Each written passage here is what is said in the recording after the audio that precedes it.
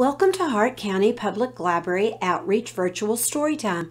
We are so glad that you could join us. Today's book is from the series Little People, Big Dreams. It is about a very important woman named Marie Curie. The author of this book is Maria Isabel Sanchez Vegara. The illustrator is Frau. You may be curious about why I chose to put a picture of an X-ray behind the book. You try to figure this out while I read the book, Marie Curie. When Marie was a little girl, she made a vow to herself. She was going to be a scientist, not a princess. Marie was from a poor family, but she was very smart. At school, she won a gold medal for her studies, which she kept in her drawer like a treasure. Marie couldn't go to the same university as her brother. In her home country, only men were allowed to study. But she wouldn't take no for an answer, so she packed her bags and moved away to France. Even though studying in a new language was not easy, Marie soon became the best math and science student in Paris. One day, Marie met Pierre, and happily, he loved science just like her. Soon, Pierre and Marie loved each other too.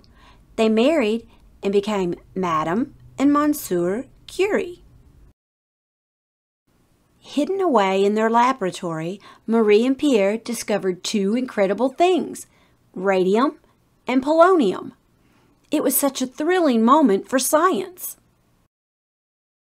They won a Nobel Prize for their research. Marie became the first woman to receive this honor.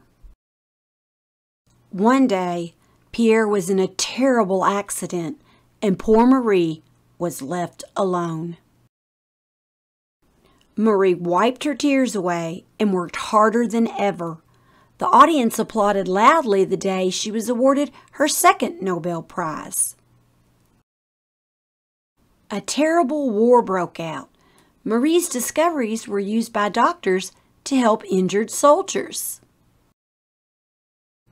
After the war was over, many girls followed in Marie's footsteps, studying at her Parisian institute. She had valuable advice for every new student.